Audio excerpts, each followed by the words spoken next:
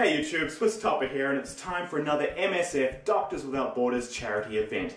Now over the last 3 years we have managed to raise over $100,000 for MSF, and this year we're going to try to do even more. And just like last year, I have a way that you can help out, raise some cash, raise some awareness that it's not going to cost you a cent.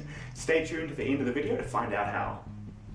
This year, starting on the 8th of September, will be the 24-hour blog TV show to help raise some donations for MSF. And there are going to be some excellent celebrity guest hosts, as well as the ever-popular eBay charity auction, all the details for which will be down below in the description box. Last year I auctioned off a couple of t-shirts, one of which was signed by both the lovely Eugenie Scott and YouTube's own Christina Rad, and that was sent off to its proud winner. But through a strange series of events, that t-shirt has somehow found its way back to me with the addition of a signature from the winner, which gave me an idea. Maybe I can go out and see if I can collect a few more signatures, and then auction it off again and try to raise even more money for MSF. Let's see how it went down. What we on the pro-science side of things have to do is think about the ways that science affect people where it's important to them, which is in their emotions. Now one way is to encourage the awe and wonder of science, which is certainly there and definitely something that I love to talk about. I hope that I can communicate some of that wonder and get people interested in science that way.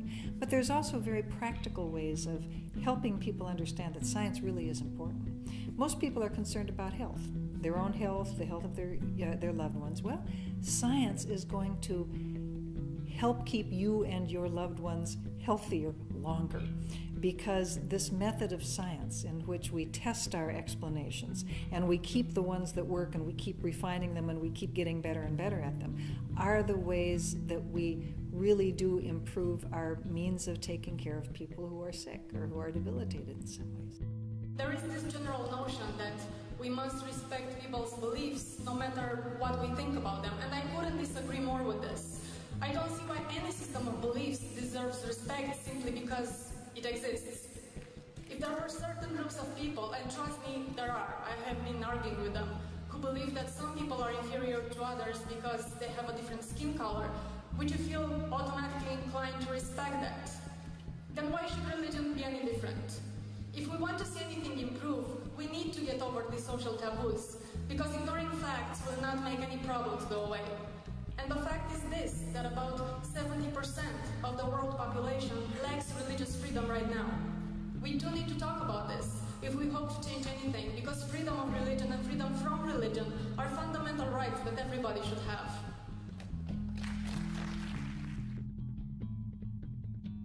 I'm a bit surprised at how much not being a believer has and has not changed the way I make decisions. I'm in many ways the same guy I was when I was a believer, but there are significant differences, and I think the biggest one is that I'm much more cognizant of the finality of death than I was as a believer when I thought life went on. And this has pushed me to enjoy life more, to try not to get caught up in petty bullshit all that much, though that's very much a work in progress.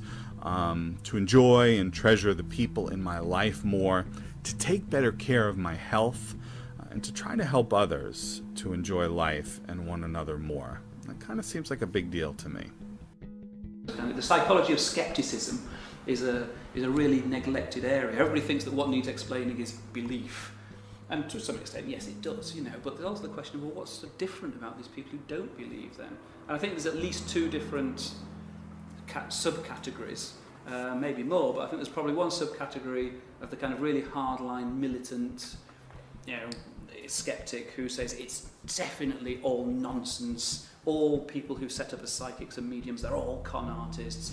They'll throw them in prison and throw away the key, all that kind of stuff. And then there's, well, I like to think there's the more moderate skepticism, which is that right, guys? Or are we in the throw them in prison and throw away the key? Where we say, we've got our set of beliefs, but we could be wrong, and we're willing to put it to the test. We're happy to, if it turns out paranormal forces really do exist, well, we'll accept that. That's the funny thing about the word, is that it tends to get kind of a bad rap. A lot of people confuse skeptic with cynic. Yes. They think that skepticism is about being a grumpy old man. Yeah.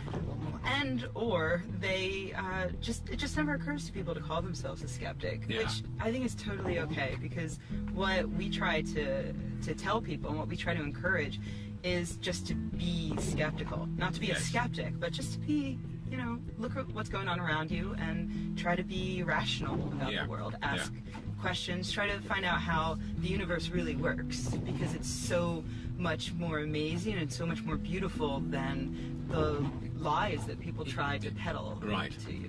Thank you very much for having me here at the Congress. I'm the founder of Camp Quest UK, which is a secular summer camp programme for children aged 9 to 16, focusing on combining challenging outdoor activities with a fun educational programme that focuses on science, philosophy and critical thinking. I am going to talk to you today a little bit about the educational philosophy behind our camps, but on a more broad basis about the state of science education in the UK. Our government is at the moment investing greatly in so-called STEM subjects, which mean science, technology, engineering and maths. And yet industry is increasingly saying that we don't have enough high-quality scientists and engineers. But in the end, it's a good story, or a happy ending, because I won. I defended my case successfully. Two, other people began to focus on chiropractic and scrutinize it and look at the evidence and realize that it doesn't work for many conditions, doctors as well. And also, there was a clamour for reforming English libel law. Because of my case, because of other cases with skeptics, people like Ben Goldacre, Andy Lewis, who writes the Quackometer blog, had been threatened with libel. Lots of people were being shut down by English libel law.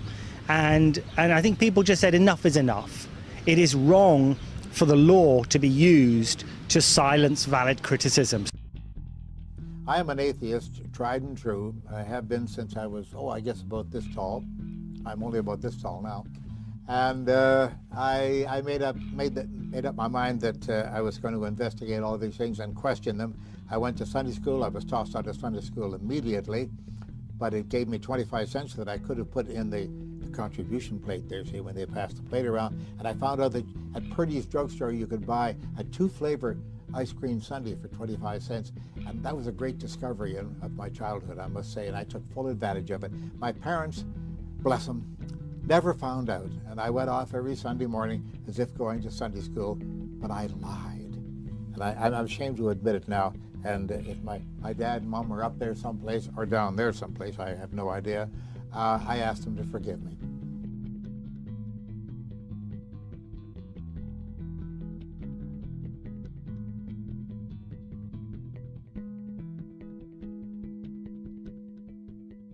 So, how do you get your hands on this magnificent piece of history? Well, all the details for the charity auction will be down below in the description box, and I will post a reminder video once the auction is live in September. And of course, all proceeds from this auction will be going directly to MSF, and shipping will be completely free, direct to your door anywhere in the world. Now maybe you want to wear this t-shirt to the next TAM or Skeptics convention, or maybe your next church meetup. Or perhaps you want to get it framed and hung on the wall, or maybe you want to go around and collect a few more signatures for this. I would love to see it become a regular thing, traveling around the world and getting signatures. But hey, that is entirely up to you. And of course, like last year, I'll be making a donation to MSF equal to the winning bid of this t-shirt. So your bid will be worth twice as much. And finally, what can you do to help raise awareness for Doctors Without Borders and even a bit of cash? Well, like last year, for the first 20 people who mirror this video and post it as a response to this video, I will donate $10 in your name. Details for that will also be down below. So yeah, I guess that about wraps it up for now. Stay tuned for more updates, but until then, Swiss Topper out.